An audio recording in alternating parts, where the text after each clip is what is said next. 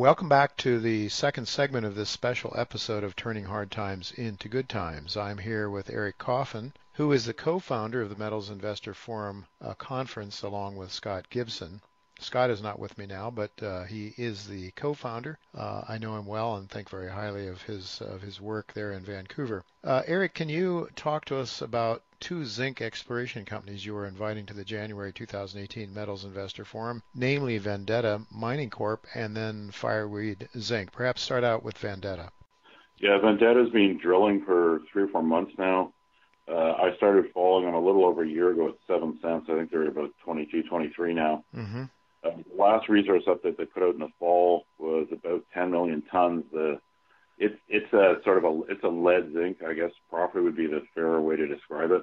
It's got a little more lead than zinc. What I like about it is, and this was definitely reinforced with the resource update, a lot of the tonnage there is open pit. The property is right in the middle of the world's largest lead zinc production area in Australia. It's surrounded by large producers. It's fairly close to both lead and zinc smelters. The infrastructure situation is great. They're probably done drilling now, but there's still, I would say, at least 30 or 40 holes to report. They had 2 rigs going hard at it for 3 or 4 months. As soon as all those holes are back from the lab, they'll do another resource estimate. I think chances are pretty good they get it up to the 15 million ton level after the next one. They've always kind of considered that the magic number when it comes to being in play. They thought if they could have 15 million tons, that would allow for a mine plan that extracted, say, 1 million tons a year for 10 years, and that they think that's kind of a magic number with potential acquirers.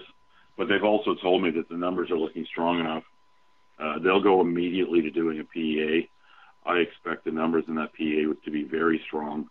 And I think, given the relatively low capex because of the infrastructure advantages, if they don't have someone knocking on the door pretty much immediately, I actually think you'll see these guys just start pushing ahead to put it in production. Because the truth is, if you're in the position they're in and you're trying to attract a buyer, the best way to do that is to act like you don't really want one, and just move towards production. So I think that's the plan B. I think plan A would just be to have someone take them over. And I've said all along, I think 2018 is the year that's going to happen. I don't think they'll be around the end of next year. All right. If it's selling at 23 cents now, has it got some upside from here? You bought it at 7 cents, you say? 23 cents? Yeah, you've had a pretty good move. Yeah, and I bought a bunch of the 20-cent placement they did in the fall too, so I didn't go buy it at 7.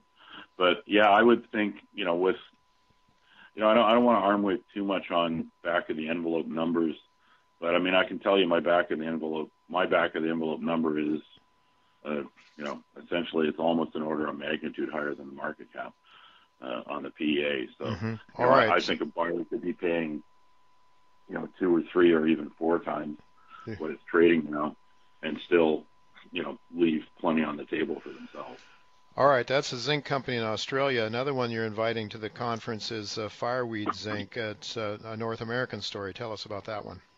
Yeah, Fireweed's a very good management group, strong group of guys. It's a project called McMillan Pass in the Yukon Territory. McMillan Pass has two separate deposits. They're a couple of kilometers apart, called Tom and Jason.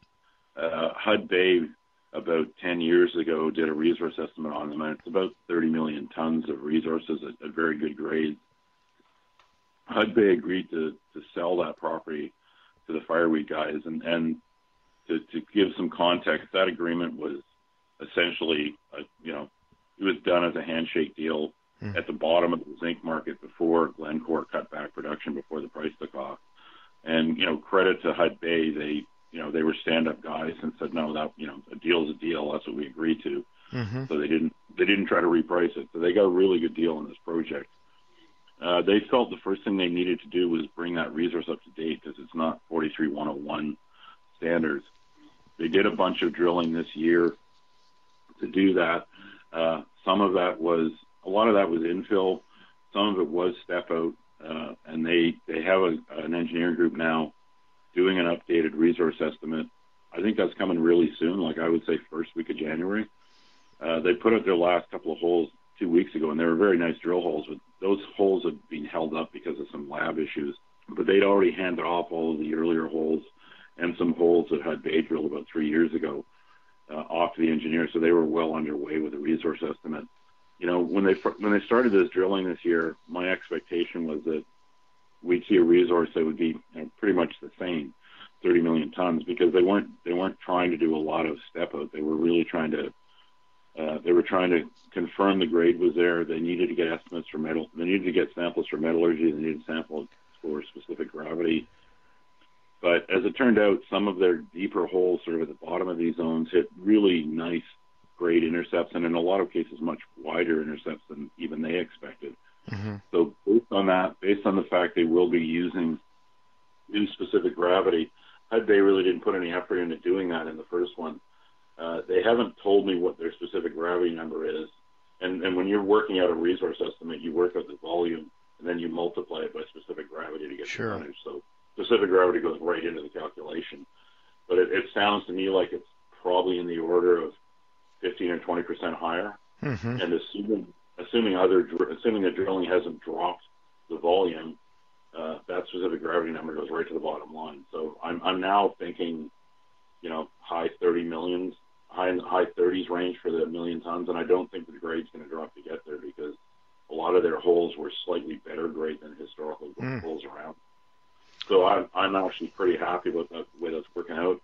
I think that message has gotten across to traders, because I don't know if you've noticed, but Fireweed's had a pretty good move here in the last week or two, and the sellers have disappeared. Like there's nobody on the offer side right now. It's trading right now at about the last trade was $1.15.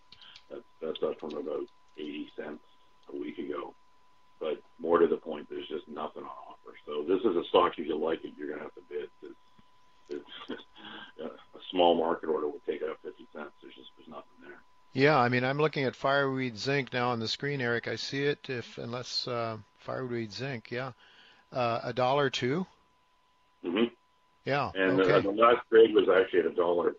The last trade was actually $1.15, but right now I've got a trading screen open, and right now there is 30,000 shares offered at any price.